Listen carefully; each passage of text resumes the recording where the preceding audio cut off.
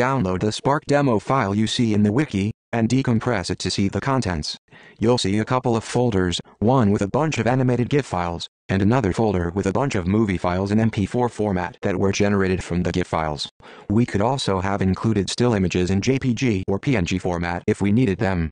But in this work, I wanted absolutely everything in motion because Spark doesn't really do a lot for animating still images as of early 2019. In fact, Spark doesn't really behave like slideware. PowerPoint, Keynote, and even Google Slides can do some interesting things with still images. Spark acts a bit more like a simpler version of iMovie than anything approaching slideware, even though a search for the term Adobe Slideshow brings up Spark. It may seem funny that Adobe, the heavyweight of the multimedia authoring world, dances around the idea of slideware with slideshow-like functions scattered around various apps like Photoshop Elements or Bridge, but has never developed an explicit slide software itself. There's likely some marketing strategy behind this, but whatever. Although it stands apart from its slideware cousins, Spark is the closest I've seen Adobe come to creating a pure presentation software. And it can produce some interesting effects if you don't expect it to give you quite the range of options found in other apps. A good example is the need to convert these GIFs I've collected into videos. I like these GIFs because they loop and they're short, so they edit together well.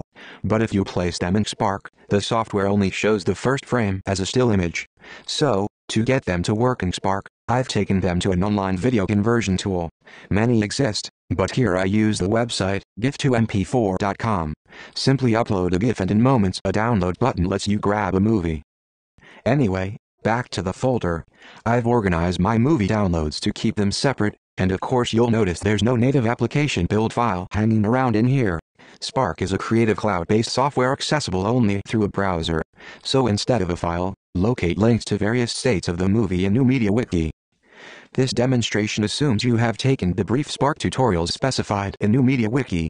If you haven't, they are located in the link available in the wiki. Do these before you continue with this demo. Okay, so we're quickly going to highlight how the main elements of this show were created. We won't be discussing basics handled in the Spark tutorials. Instead, we're highlighting the workflow and most useful tools used to generate the final movie. I've done this project in 3 basic steps. In the first step, I simply made an introductory text and added each video in the order I wanted to put it, then made a placeholder text for the links to URLs for the GIFs I used to credit the sources. We'll add actual content here later.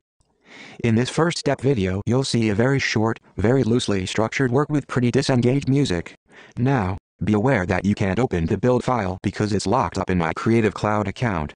You can only look at this shared work in progress. This will act as a guide to what I'm doing in the user interface, but you'll have to be content to watch and make note in this video. So here I'm in Spark's back room for that first stage video. I'm working with the 4 palettes layout, theme, resize, and music just to give this thing some structure to play around with. Starting with music first, I've uploaded a track of Fred Astaire singing Irving Berlin's Putting on the Ritz.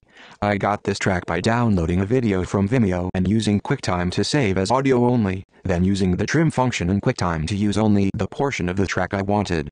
I wish to keep the video around a minute or so, and using a short excerpt of a work rather than the whole thing keeps things kosher from a copyright perspective. This is a derivative, transformative work, and the pairing of image to song in this manner creates an ironic parody that changes the original and develops a new idea. After uploading the sound, I choose a video size under resize, and here I go widescreen. Under theme, I choose the one name statement, and I can choose a color palette based on this theme. Now, under layout, I choose the various appropriate options for content, title and text for the opening title and author credit. For example, when I get around to adding the videos, I notice that some of my videos are tall, others are wide. For the tall ones, I use the split screen layout, and for the wide ones, I use the full screen. For the final slide, I add a text overlay to create credits, rather than use the standard credit slide, which I hide. I also hide the standard outro slide. Spark saves as I go. When I'm done with this copy of the file, I go to the main Spark project page by clicking on the logo at upper left, and then I duplicate the file to go to the next step. Open the link for step 2 and watch the video. Notice how the timing of the clip synchronizes with the soundtrack, and notice also a couple of new assets. Let's go backstage and see how the pacing was developed. First, a new slide was added at slide 3, and contains a portion of the video that the soundtrack was ripped from. Just 6 seconds of the clip is used, and the sound is muted so it won't interfere with the soundtrack. Next, notice the next clip, the Trump clown, is duplicated 4 times.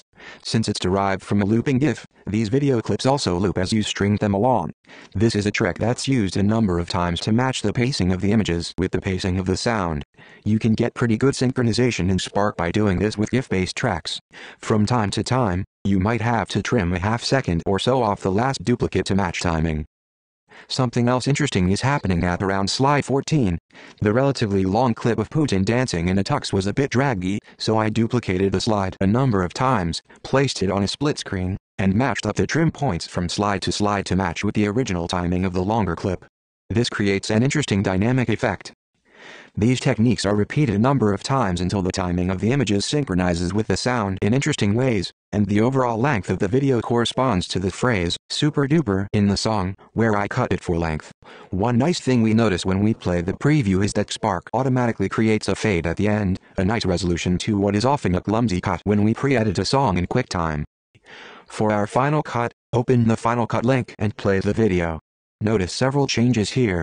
I've changed the theme to the Elevate theme, which gave me better background graphics to run some of my smaller GIFs against. I switched out a lot of the split screen work to take advantage of that. I also like the font in Elevate better for this show. But probably the most significant change for content is the introduction of many ironic text elements in the split screen clips. In the first group of Trump clown slides starting at slide 4, for example, I used text-based symbols, arrows, and punctuation to reinforce the song lyrics. Starting at slide 9, I use up and down arrows to do the same thing. At slide 15 and 16, I use the currency symbols for the ruble and the dollar for ironic effect. At slide 19, I create an old-school winking smile emoji juxtaposed against the looping mushroom cloud to reinforce the irony of the quote wonderful time unquote expressed in the song. Starting at slide 21, I used the text Putin on the Ritz as a visual pun to change the meaning of the chorus. Finally, starting at slide 29, I used the text Putin on the Ritz again, but this time using the Cyrillic alphabet.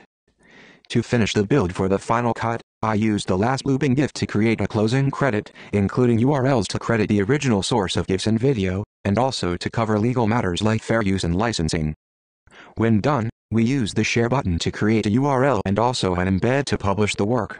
We can also share via social media if we wish in this dialog box. So that's it for Spark. It's a simple program, and it's intrinsically limiting. You can't layer lots of things, and it doesn't love if you make something too long or using too many slides. But for what it is, it creates really polished looking cinematic experiences if you know how to manipulate looping clips and sound.